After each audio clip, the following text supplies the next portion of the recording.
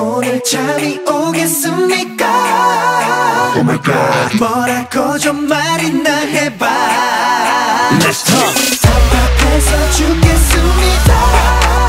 I can breathe. 언덕하면 좋을까 엄마. Yeah. 내가 가고 싶은데 가라 했는데 네가 굳은 얼굴이 내 맘이 좀 불안해. Oh, 가고 싶은 데가 있니? Tell me everything. 여기 얼음판 위 뭔가 이상하지. 이제 네 맘이 보이는 척은 그만. 참아 또 참아 근데 또 널 못 참아. Oh God 제발 뭐가 맘에 안 드는데 너의 얼굴 목소리 눈빛까지 화가 잔뜩 난 것 같아.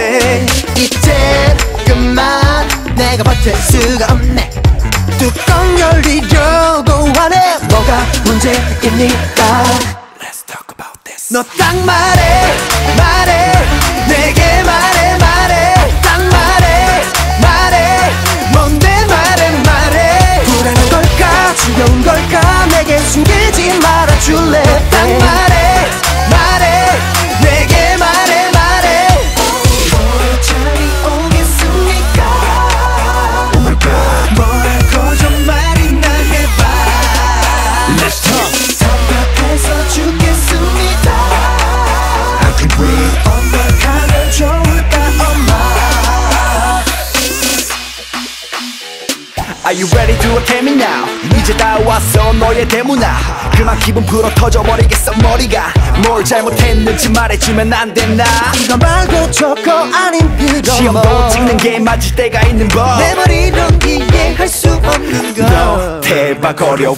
Alright 내가 다 잘못한 것 같아. 너의 손짓 발걸음 표정까지 화가 잔뜩 난 것 같아.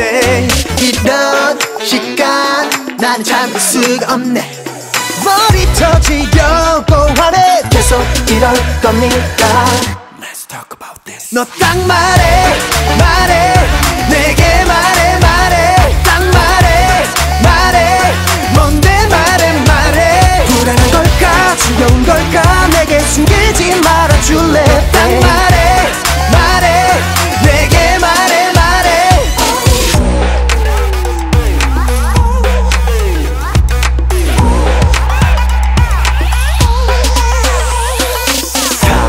솔직하게 말해봐. 숨김없이 말해봐. 지금 당장 말해봐. 말해줘요 baby 말해줘요 baby. 말해 말해